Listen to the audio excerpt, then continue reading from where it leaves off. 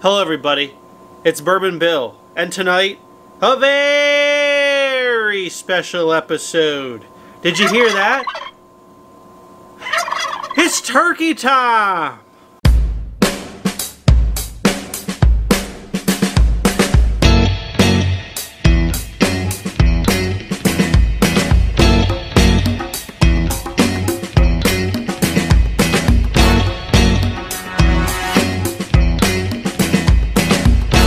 At this beauty, it's Wild Turkey Masters Keep Unforgotten 2022 release.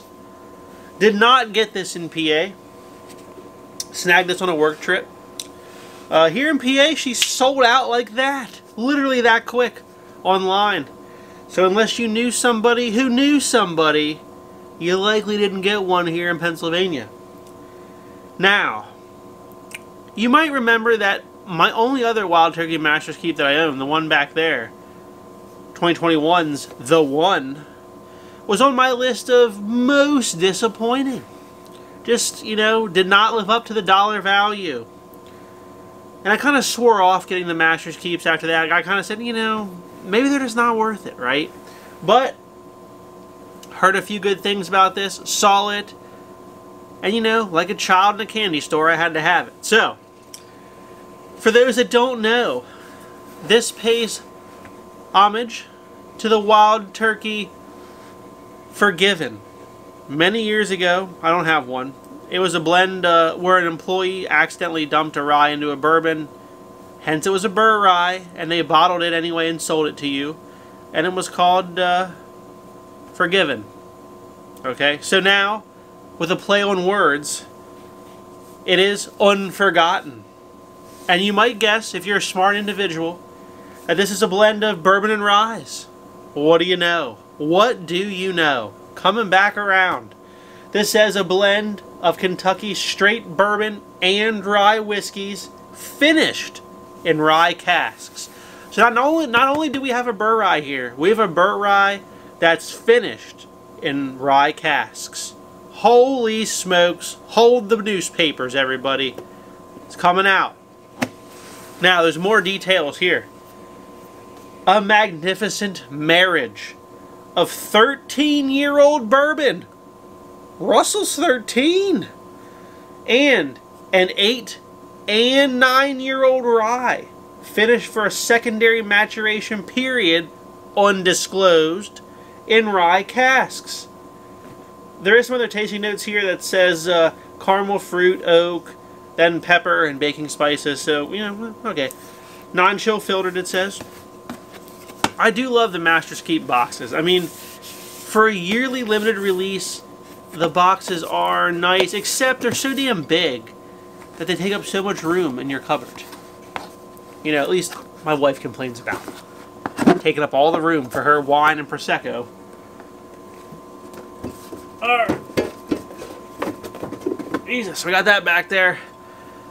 Again, it's the gorgeous turkey bottle that you've come to know and love with the embossed turkey. So earlier today, in one of my Facebook groups, I commented how, and actually in my earlier videos, which I'll link above, Bomburgers and Shanks, I commented how they really cheaped out in the bottle. It's just a generic wine bottle and they could do better. And we have evidence here today. Look at this gorgeous bottle. Way better than some stupid looking wine bottle. We got an embossed turkey flying across here. We got a heavy metal topper sandwiched with wood sandwich in the middle. A real cork. This sucker's heavy. Not as heavy as the Gatsby, Remus Gatsby Reserve cork, but it's heavy. Important things here are the words Forgotten on the front. And up here in the neck tag we see it is 105 proof. Compute, 52.5% alcohol by volume. So, a little bit hotter than last year's release, isn't it? So, you might say, well, some of this is missing, and yeah, I poured some samples out of it. So, excuse me, I had some people that would like to try it. So for me, this is the first take here on it. But it's been sitting out a little bit now, so it's probably been out about 30 or so minutes, so it's not just freshly poured here. Color-wise, a little lighter than I expected, to be honest with you. It's a little light. I know, well, now, ryes can be dark too. I don't know. A little light for me for 13-year-old bourbon and an 8 or 9-year-old rye. I expected like midnight black in this glass, but no, it's like straw. Pretty light. Let's give it a nosing. Oh, sweet heavens, that smells good. You know you're in for a treat when you get a nose of just that oak and caramel. I get like a faint whiff of cherries. I get some cherries. Some peaches. Heavy dose of caramel and some oak in there. So I'm smelling mostly the bourbon components, I would say. Let's go back in for another nosing here. I do smell black pepper as well. They said that in tasting notes, but I smell that. There's like a faint hint of rye spice. So if you're, if you drink ryes normally, they all have that rye spice characteristic to them. You get that on the nose here. So you get like just like heavy caramel oak. Then there's some cherries and like peaches, pears kind of thing going on. There's some fruit going on. Then you get just some rye spice in there. It smells pretty good. Without further ado, let's give it a sip. What a roller coaster of flavors. You get the caramel, the oak. You get the caramel and oak first, followed by some stone fruits. I didn't get cherries actually on the palate. I got like just peaches and pears kind of. And then boom, there comes the rye spice. The baking spices come in. It doesn't really... If I didn't know this was finished in rye cask or that there was a rye in here, I wouldn't know that there's rye whiskey in here. It kind of tastes like a really good well-aged bourbon with like a high rye well-aged bourbon. Let's take one more sip. Well, that's a hitter. That's a hitter. That's the first Bur Rye I've ever had, I think, to be honest. I don't think we've ever done a Bur Rye on this channel, and I don't think I've ever had a Bur Rye. Wow. Finish this good Kentucky hug. 106 proof is spot on. Feels about 110 on the proof point. Again, just the caramel and the oak up front, fruit, and then boom, that rye spice, and just baking spices. And it's a good finish. Sweet. It's good. I'm going to tell you, it's really good. Now, price on this bad boy was about $200, I believe. So they've gone up. Last year they were $175 MSRP. This year, $200. Inflation sucks. That's all I can say about that. This seems to me much better value than last year's. Last year's was like a $60 or $70 bourbon put into a $175 bottle. This year, this feels like a $175 bourbon, $160 bourbon. Let's say it feels like it's $150 to $175, but they price it at $200. So, doesn't seem too terrible in the pricing structure here this year. But it is a little bit more than I would like to pay. Is it a great value? No. Is it a bad value? Not quite, no. It's not a horrible value, I don't think, this year. I would give this one an A. I think it's an A. If it was cheaper, if it was still the $175, I probably would have given it an A+. But I just couldn't because of the, that $200 this year is a little steep. Now, I know I didn't like, it's not that I didn't like it. I know I didn't love the Wild Turkey 1 last year, but we will compare that for you. We'll compare last year's Wild Turkey Master Key. So for those that need a reminder, this came in this like grayish blue box, and it said 101 proof. And this was bourbon's aged between 9 and 14 years. And then a second maturation in toasted and charred oak barrel. So, just wasn't. The inside, though, was this fun, like, orange color. Whereas this year's is like a whitish gray. They do a good job with their color palettes, I will say. Again, that same gorgeous bottle. You might say, well, for a bourbon you thought was a bad value, you drink a lot of it. Yeah, I have. It's not bad, it's good, it's just not worth $175.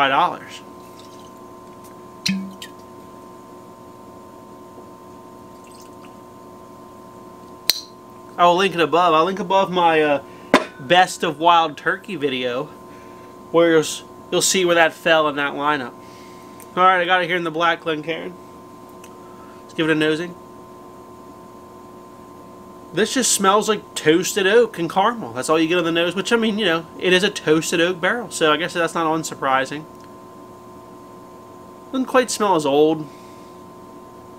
Let's give it a sip. It's good, you know. It kind of drinks like the first part of Unforgotten. It has that like older age bourbon to it. But then Unforgotten just goes with, like, then we add fruit, then we add the rye spice, then we add the baking spices, like roller coaster of flavor. This one, that's it. It just kind of like a little bit of caramel and oak and toastiness, and just fades out. That's it. Very simple and not worth the price. So if you liked last year's, which I do like it, it's just not a good value. If you liked last year's, you basically get last year's in this new bottle plus a whole lot more. So already it's off to a better start. Now, would this be Bourbon Bill's channel, though, if we just stopped it there? We're breaking out the gold Glencairn for this one. What could it be? None other than the champion of the Wild Turkey lineup, Russell's 13 Batch 3 from this year, 2022. So, your option is Russell's 13 Batch 3 or Wild Turkey Master's Keep Unforgotten. Which one should you get?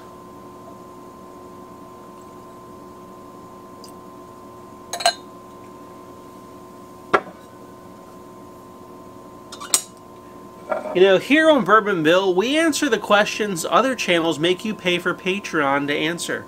So, you're getting these free answers, hit the subscribe button and help me out.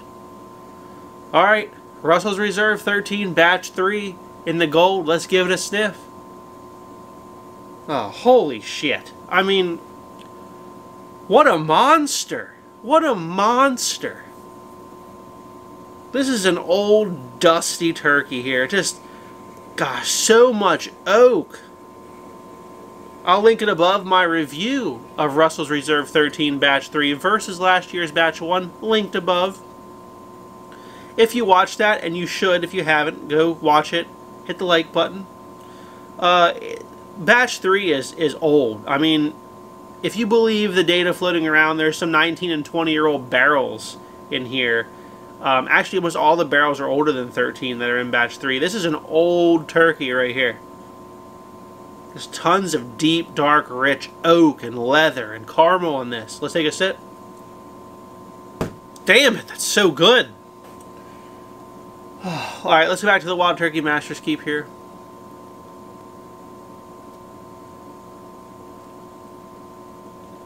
Alright, so here's my final verdict.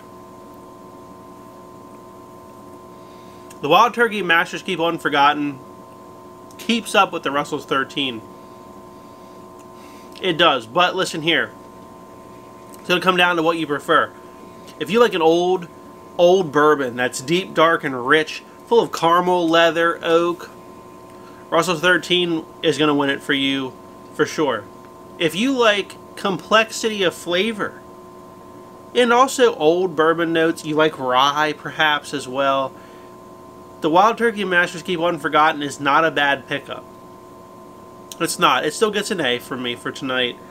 I guess where I struggle though here is the pricing. 200, 100. It's half price. It's not half as good.